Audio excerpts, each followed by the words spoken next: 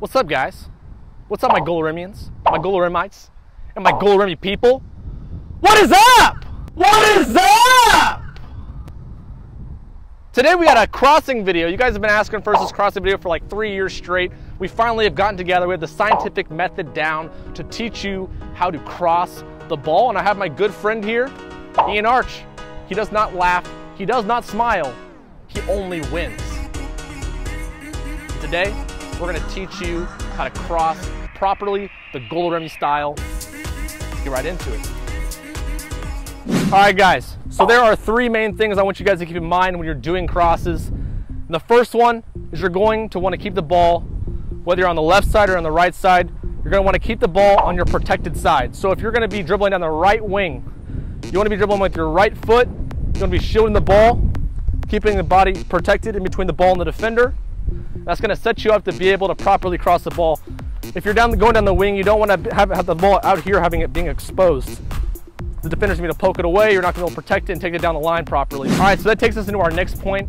So when you're taking the ball down the right side of the field in this case, you're gonna be going down, protect the side of the ball, and right when you're looking to cross the ball into the 18-yard box to your teammates, you wanna set yourself up so you can square your hips and come around the ball and be facing the field. If you don't want to be facing straight this way, it's going to be very difficult to get a cross off. You really want to be able to take a touch at a slight angle so you can run up on the ball and then strike it. As you can see, my hips are coming this way. And we're not just trying to strike the ball, we're running this way. It's going to cause you to be off balance and fall, and you're not going to have any accuracy on where you want the ball to go. So really the key point there, you're setting yourself up for this touch by having the ball on the protected side.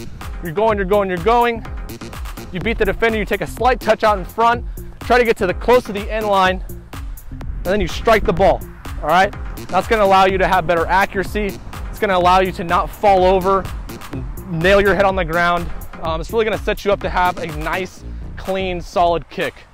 And the last thing, before we go into the different types of crosses we'll teach you guys, is when you're going down the line, do all the things right, you take that touch inside.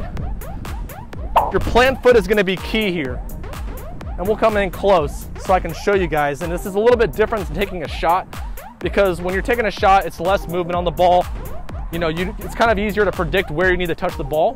So really what you need to think about when you're doing crosses running at full speed is when you take this touch inside to set yourself up for the cross, you wanna take a nice large touch. You wanna go short, and then long, and the ball might be moving at a fast pace. So you kind of have to anticipate where the ball is going to be and step there and then cross. And you don't want to lose your balance. That's why I say when we do shooting or passing or crossing, you know, you really want to make sure you have that plant foot in place. You go in short, long, and then you're going to strike it and make sure your hips are facing inward off that touch, and you're going to be landing on your foot that you cross with, just like when you're shooting. I'm gonna show you guys this in real speed real quick so you guys can kind of see all the different pieces I just talked about, the three key points. You're gonna keep it on your protected side, touch in, look up, and land on your shooting foot and cross.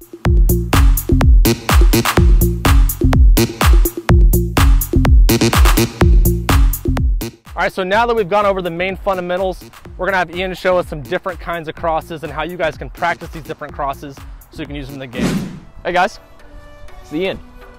Happy to be here to help you guys learn the GOLUREMI way of crossing. Now I'm gonna teach you guys 3 different types of crossing. And through all these, keep in mind what B-Millie's been saying. Keeping the ball on the protected side. Taking that final touch, it's a little bit in front of you, angled a little bit so you can have your hips ready to go there, and anticipating where your plant foot's gonna be. It's really important to keep in mind all of these crosses are gonna include those 3 core principles. Now cross number 1. This is gonna be an outswinger in the air. All right, so keep in mind again, all those 3 core principles, definitely wanna keep in mind, but with the outswinger specifically, you're looking to put a little bit of curve on it. So what you're gonna wanna do is you're gonna be using the instep of your foot, either the instep or the inside of your foot. That way you'll get that little bit of whip and bend on that. So when you come down the line, another thing to keep in mind is really to keep your head up. You're not trying to play this ball at your teammate or right behind him. You're looking to lead your teammate onto it. It's gonna have a bit of curve, so it's coming back to him. So keeping your head up, finding where your teammate is, and putting it right in front of him.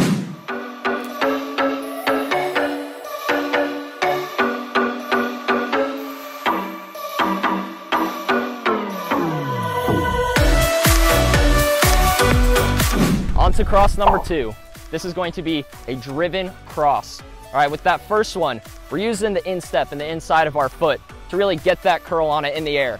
This driven cross can be either on the ground or in the air, wherever you want to put it. There's a few differences here.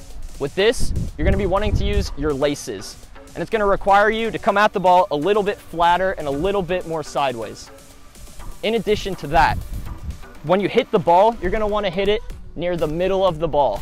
You're not trying to get underneath it like you are on the outswinger in the air. With this one, you're going to be hitting through the middle of it, and you're going to be leaning over the ball a bit more. You don't want it to be a big lofted cross. You want this driven. Ideally, you'll have a bit of backspin on the ball rather than curl.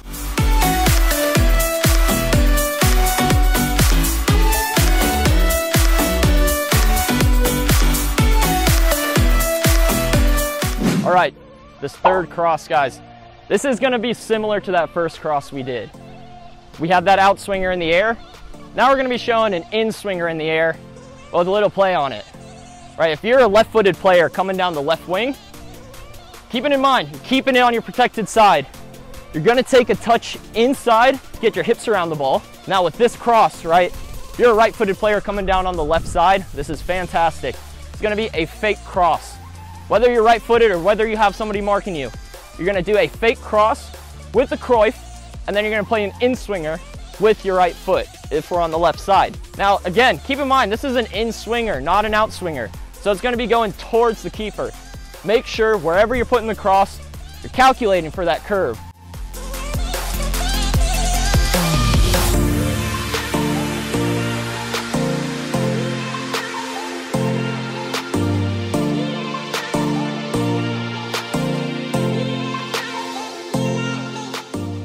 Right, guys, this is the Ian Arch GOLUREMI cross collaboration bonus trick cross. Let's do it. Okay, so this came from one of my favorite players growing up to watch, Aaron Lennon. Played for the Tottenham Hotspurs. Shout out to Tottenham in the comments, huh? Let's get that going. Let's go, boys. Aaron Lennon, very pacey winger. He was small, but he made it work. There were other players who've done this cross as well. Players from teams that aren't as good, like Arsenal and Theo Walcott, they're just whatever. But Aaron Lennon made this cross, all right? This is gonna be a tricky cross to get a grip on because it can very easily go wrong. It works really well for pacey players. You come down the wing, keeping in mind the same 3 points. Protected side, taking that touch in, getting your hips around the ball, anticipating. The difference with this one is, it's a dink, it's a chip. How this works is you're purely just getting under the ball.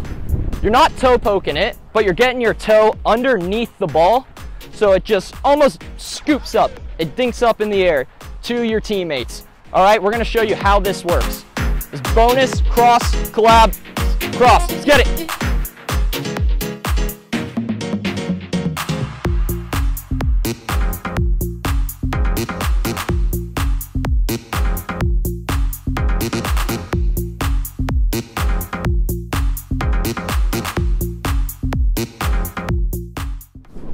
All right, guys, that is the video. Make sure to like, comment, subscribe on this video to give us some support. Go to Patreon, throw us $1, maybe 50 cents, maybe even a quarter. Just give us some love, man. Go out in the field, practice these key tips that we've laid out for you guys. They'll definitely help you guys out when you're trying to do these crosses in the game. Go follow GOLUREMI'S shoes, 11th commandment, GK GOLUREMI. Make sure to go out, practice your crossing, improve your game. Until next time, peace.